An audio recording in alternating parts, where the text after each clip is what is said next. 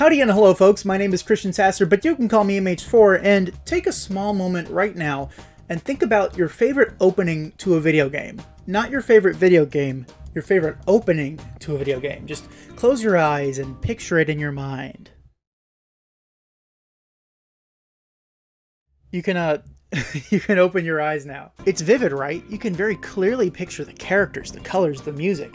The opening to a video game is usually the first impression that it makes on you, and many times it can be one of the most memorable aspects of that game. If a game wants to grab you right out of the gate, it really needs to have an intro that hooks your attention and makes you want to explore the world of that game even more. Today I want to talk about some aspects that I believe make good video game openings, and namely I had three core aspects in mind: the music, the animation, and the iconography. Before we talk about though, I should clarify that by game opening, I mean the first thing that the player sees after they see all the legal information. Say a game runs on Unreal Engine 4 and has to put that logo before you get to anything in the game. Unreal Engine 4 logo isn't the game's opening. Additionally, if the opening cutscene only pops up after you've had to go through a bunch of menus, I'm not considering that the game's opening either. The first thing that the player sees is the opening and the first impression, so that's what we're going with for the sake of this video. With that clarification out of the way, let's start discussing the aspects that all add up to make a good video game opening.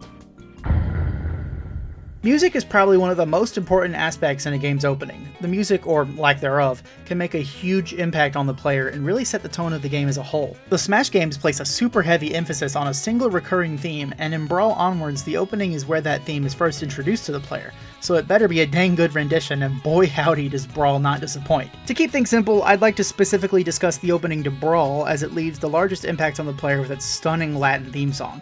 An argument can be made for N64's Toy Box, or Melee's unique animations, or Ultimate's Lifelight, or Wii U's Clip Show, or 3DS's.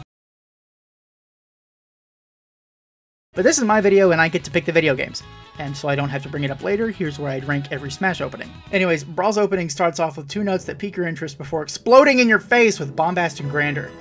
And then the lyrics kick in, and everything makes sense. In that moment, watching these reused cutscenes and gameplay footage stitched together in time with the music, you feel blown away into another world, taking in these gorgeously sung lyrics about a warrior of legend, and in that moment, Brawl becomes a complete package. Then this part comes in,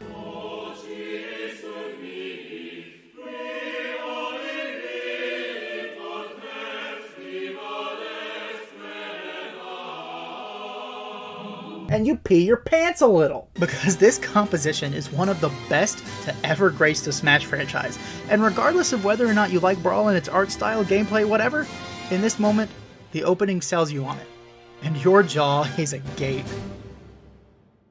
Now, let's move on to something a little less grand, but still very effective.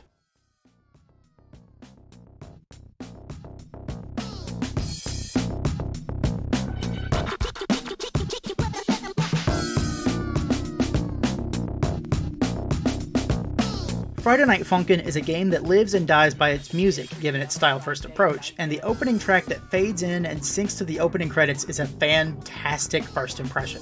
The song's perfect pacing pays off immediately when we get a punch of a cymbal crash, revealing the game's logo and one of its most important characters, both of which are bopping in sync with the music. It doubles as the menu theme, making you intimately familiar with each little detail of the repeating tune as you change your settings or decide what week to play. It's a great tune that never grows dull or irritating as you listen to it, making it a great choice for the first song you hear. And for my last pick of a great first song you hear,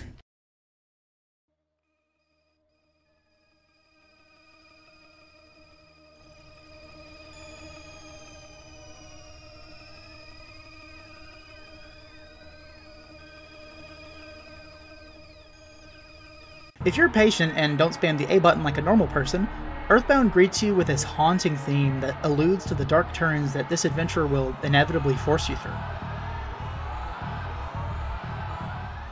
However, after this, the music swells into a triumphant, hopeful explosion of brass that leads effortlessly into a gameplay reel showcasing the weird and wonderful world you're about to discover, both visually and musically.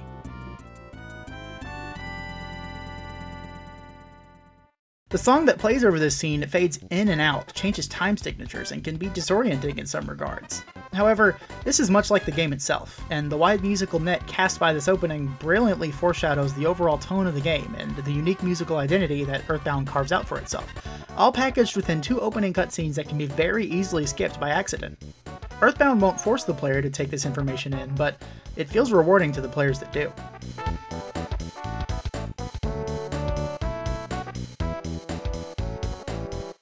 And now that we've established the importance of the music, let's move on to the animation. Opening cutscenes to games can be very versatile in their usage. Franchises like WarioWare have traditionally used their openers to give some exposition and introduce the player to characters and concepts they'll become more familiar with within the full game. To name a specific example, WarioWare DIY's opener shows the story behind the Super Maker-matic 21 and explains the game's central gimmick, game creation. This cutscene transitions smoothly into the title screen in an incredibly satisfying way. Another great example in the WarioWare series is WarioWare Gold, serving not only to showcase the series' newfound voice acting, It's my gold! I love gold! Oh, this thing's heavy. but also to give exposition on the game's wild story. Hey, look here! It's a Wario! I'm hosting the greatest video game tournament of all time! Both game intros showcase their interpretations of the WarioWare art style very well in their own charming, limited ways. One way the Animal Crossing franchise has historically used its opening is to showcase a villager out and about, even before you create your save file. This simple showcase of peaceful gameplay footage sets the mood for the game you're about to dive into. A slow-paced, relaxing exploration of a new town filled with new people to meet. And while this isn't exactly an animation, it really is just gameplay footage with the game's main theme playing over it. It visually captures the spirit of Animal Crossing in a way a more traditional opening animation arguably couldn't.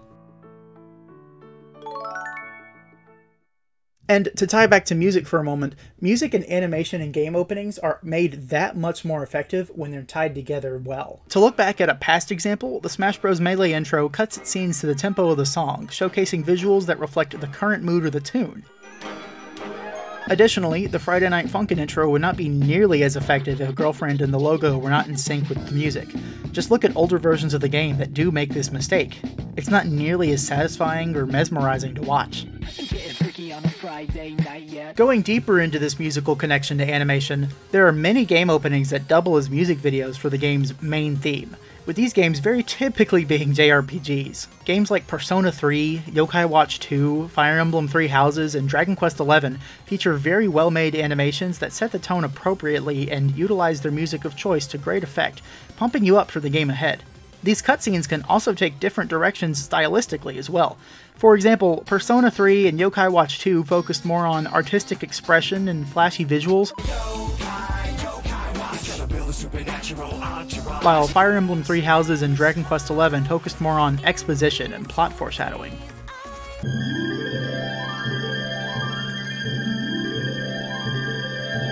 Now, visuals and music are essential to a good opening, but what good are those visuals and music if they're not memorable?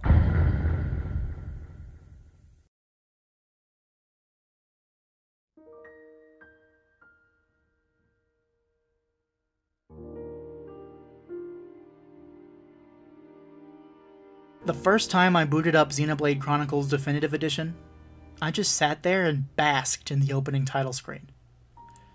The simple beauty of the franchise's most iconic weapon behind a gorgeous sky, combined with the gradually swelling orchestra and change from day to night, make this opening a remarkably memorable first impression.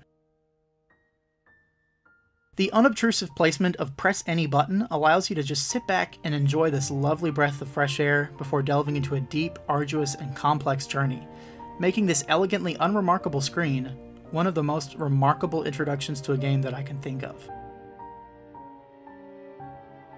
I was debating on if I should say this next game's opening is good or not, and I think I've settled it. The original Five Nights at Freddy's, while lacking in very interesting music and animation, has an incredibly iconic opening. The memorable jump scare disclaimer and the unnerving twitching Freddy head may just be a bit too simple for some, but I would argue that's the point. The opening is merely a very simple surface layer that hides the game within. It makes you uneasy, but not so uneasy that you're scared, just like the opening to Night 1. And then, the robots start moving. FNAF's opening menu screen, when paired in the context of the game itself, becomes this sort of calm before the storm that foreshadows the experience you're about to have without truly letting you know exactly what you're getting yourself into. Last but certainly not least, take a look at the opening to almost every single Pokemon game. They all follow a very solid formula that's instantly recognizable. A cutscene that sets the tone of the adventure you're about to take, followed by a bombastic rendition of the franchise's main theme that lingers visually on the Pokemon that adorns the box art of the version you purchased.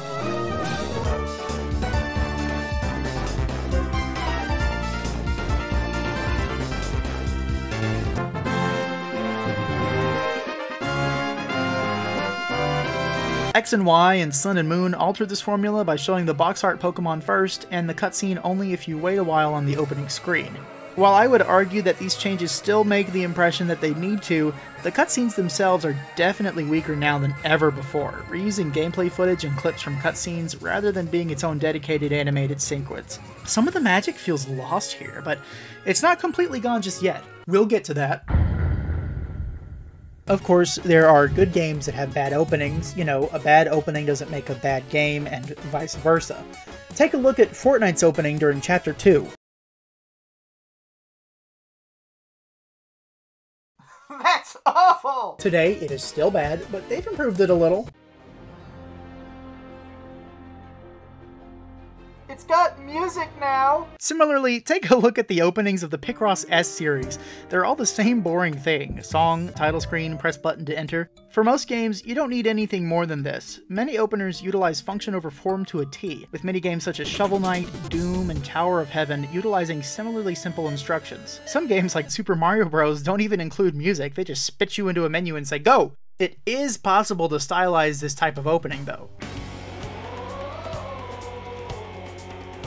ARMS does this simple opener with a bit more style, introducing us to its signature leitmotif and striking iconic yellow, but in the end, it's still the same thing: song, title screen, press button to enter. This simplistic style of opener isn't necessarily bad, but it doesn't leave an incredible first impression and makes for a less memorable first experience with the game.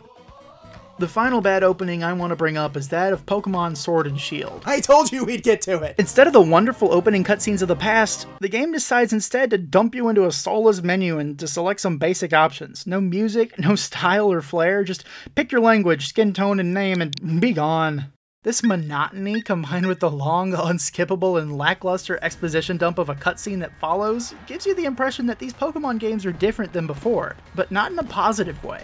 The opening is a boring slog that can be uninteresting at best and frustrating at worst, and it really spells out how important a game's opening moments can be in deciding how someone feels about the game as a whole. A game shouldn't get good, it should be good from the moment you boot it up. So now that we've established what makes a good opening and defined some solid examples of them, allow me to discuss some openings that, in my opinion, get everything right.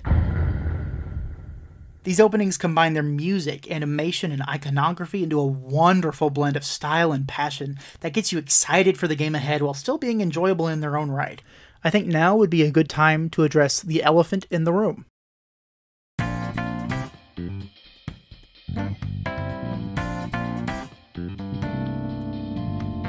Persona 5 has arguably one of the best openings to a video game ever conceived. The song is instantly striking, and has you hooked with the first 3 notes, and the game's signature art style that everyone knows and loves is here in full force, slapping you in the face at Mach 10 with its gorgeous traditional animation and wonderfully restrained color palette.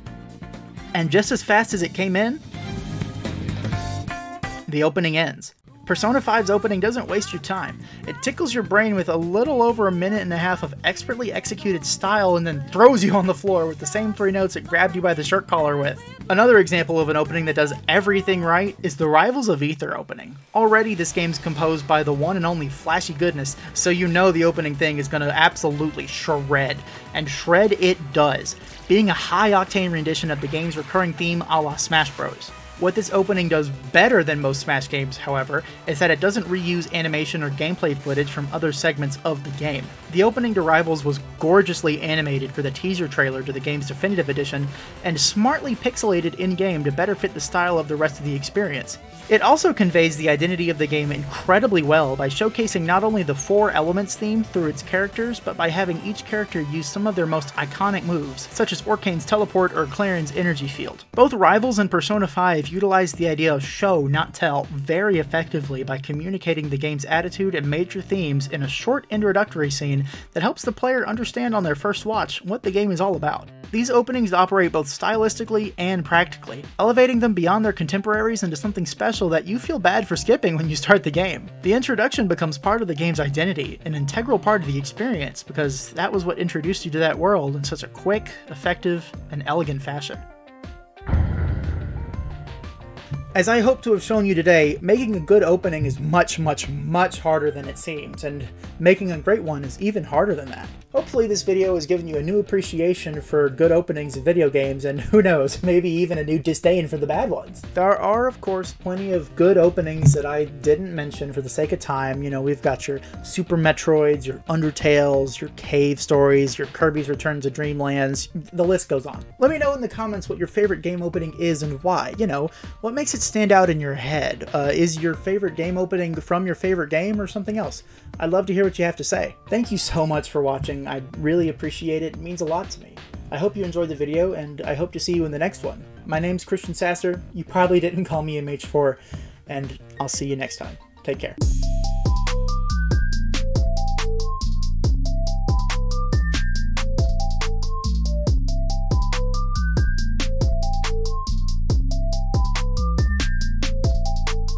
Take a look at Fortnite's opening during Chapter 2. Boy, howdy! That's awful!